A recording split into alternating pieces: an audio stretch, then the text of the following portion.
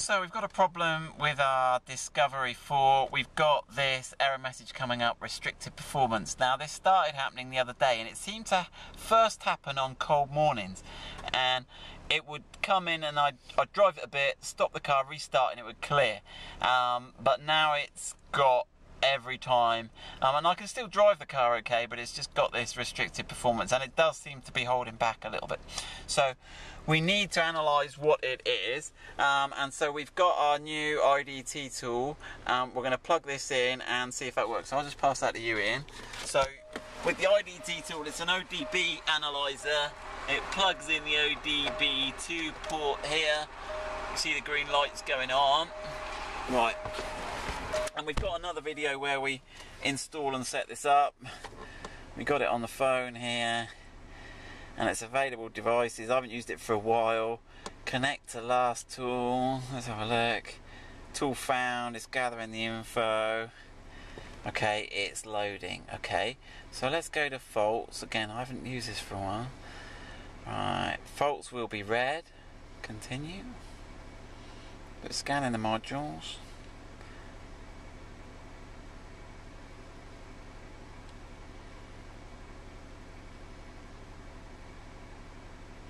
Right, so we've got some audio amplifier, brake module, AGM, body control, driver module, instrument pack. Right, is that all of them? That's all your... Here we go, there's some more. We've got to scroll down. There's going to be the engine, right? So this is the engine, has got 2 faults, okay? So, right, we've got mass or volume airflow B circuit is not having it, and the mass airflow B, so they're both related to airflow B. Now, okay, so this is the airflow meter. Now I've actually worked out what this was the other day, so let's jump and have a look at the airflow meters and look at the airflow meters on a Discovery 4 and what this means. So this is the Discovery 4 fitted with the, let me get this right, the 3-litre TDV6 engine. Okay, now first thing when you look at it, this is the air filter box. Most of you will know, even I know that. And I was thinking, well, the mass airflow meter is going to be just after the air filter box, but you see you've got two airflow meters. These are both the same part number, and if you look on the part system, they are actually 2 identical things. There's another little intriguing thing, is that you'll notice we've got 4 wires coming out of this one, and we only got 3, and there's a stumpy one, and it's not been cut, it's actually a blank. What it is these airflow meters have got the mass airflow, and they've also got the air temperature sensor built in. So you've got 2 temperatures, you've got 2 circuits in here, hence the 4 wires. This one, the actual module itself, because it's the same as this one, has got the temperature sensor in, but the ECU's not bothered about this second one because it's getting all its data from this one. So one interesting thing, I'm digressing a little, is if you get one of these failing and the temperature sensor failing, you can actually swap these 2 over, because this one might work and it's not being used, and this one might be faulty and giving you a problem. Right, you'll also notice your car certainly won't have an X and an A and a B. So this rear one, why have we got 2 pipes going off? And I thought maybe one fed the turbo on one bank because it's a V engine, and one on the other, but no, it's wrong. Looking on the internet, it's a twin stage turbo. So the turbo, it's got a turbo at low revs, and then when you get to higher revs, the second turbo comes in. So one is feeding the primary and one is feeding the secondary turbo. Now, we pretty much believe this one's faulty because this is a B. What I am going to do now is I'm going to swap these 2 over and see what error code it comes up with on the tool, so that just to confirm whether it comes up with A, or I have a feeling it comes up with nothing. But let's have a look. So let's just take that one off. So this is how you change the airflow meter. It's relatively straightforward. It's quite a common fault, these airflow meters. Our local Land Rover dealer had one of these in stock on the shelf, and they don't carry much stock. So if you haven't got a diagnostics tool and you're getting that restricted performance error, it's almost worth a gamble buying one. They're available on eBay. Right, so we're just trying to compress this. Right, so I'll hold that out of the way for you, Ian. Right, we've got 2 screws on here. Let me point. One's at the top and one's at the bottom. You'll see it when Ian's doing it better.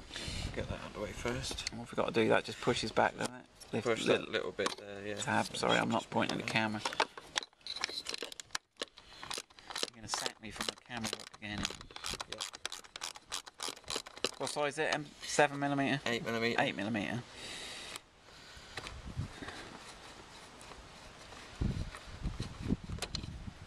Right, going to check on top of the air filter box. Now have a look at that.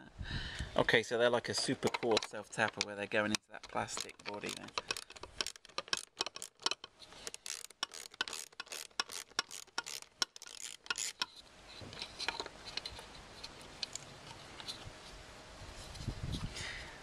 Right, so we'll just show you how to change it. Right, the same again, same length. Right, so then you've got to give it a bit of a tug. We've had these out already, but there's an O-ring inside, we'll show you. So there's an O-ring there. Now when you put it back in, don't put the O-ring there. Right, let me come around this side. If you hold that tube out the way so we can have a look in. There's some little locators in. The O-ring goes, it sits in there. And I think it's easier to put the O-ring in here and then refit it on, but make sure you don't sort of push the O-ring into the filter. So that's that. So what we're going to do now is we've got a new one. Where's the new one? So this, we'll swap them. But that's the part number there. That is what is fitted. But yeah, let's swap them over. So Ian will swap these over. This second one's exactly the same. It's held in with the same, so you don't want to watch me do that. So we'll swap them over, and we'll join you back in the car again. And we'll see what diagnostics error it throws up this time. So if we swap them over, you need to clear your faults, okay? Because otherwise it'll just show you the stored fault. So let's clear that fault which was for the airflow circuit B, and let's see what error it reads up now. We need ignition on. Oh yeah, hold on, update failed. Put ignition. I'm not going to start the car, we just got the...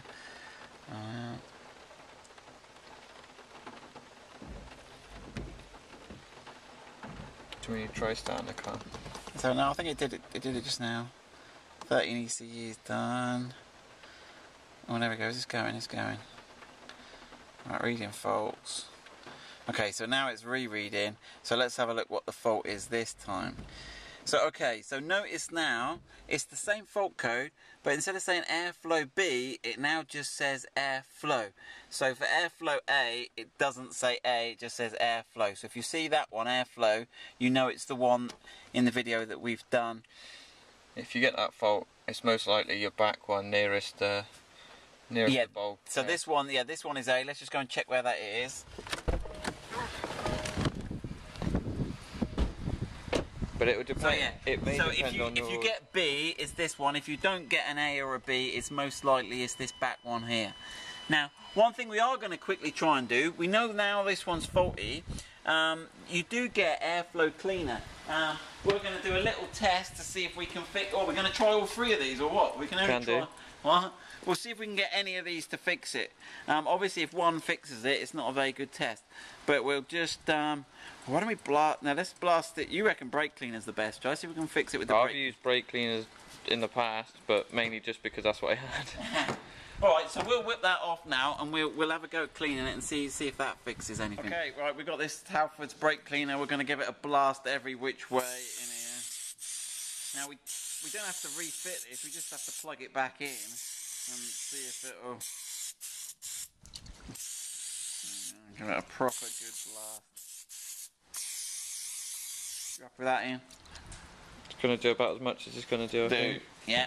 Right, we'll just let that air off a bit, let it evaporate, and then we'll just plug it back in and we'll go and test it again. So we've sprayed air, the brake cleaner at it. We've cleared the fault. We've read the fault. I can try and clear it again. Clearing the fault, scanning it. Still got a fault. Yeah, so it's still showing the same fault. So the brake cleaner didn't clear it. We'll go and try the others, see if we'll try and spray everything at it, see if it's fixable at all. If not, it's a new one. Contact cleaner now. We're going to give this bad boy I'm going to squirt it in everywhere.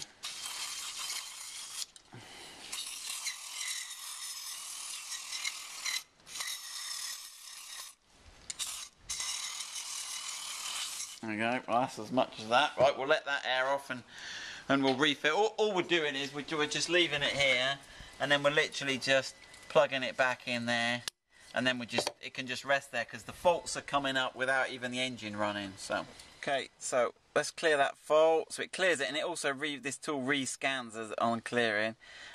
So no, that one's failed as well. So last test is the EGR valve cleaner. We'll go and spray some of that and see if that does it. We've tried this EGR cleaner, and it's got a real sort of, what's the word, thrust to the propellant in there. So let's see if this one's done it. Clear.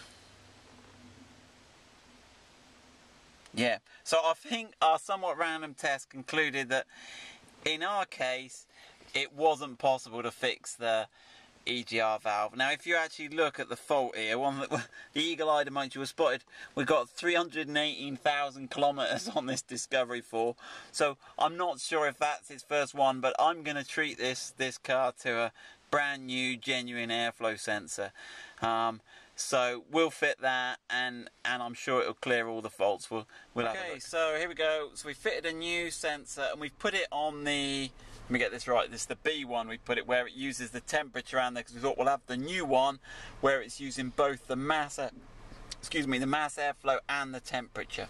And it's also what we believe to be the one that's the primary one. Yeah, so it's used, and it's the one that we thought had the fault originally. Yeah, so it probably fails more. So right, let's clear that. So when we clear it, it also does this reread on this tool, so it scans it again, and no faults.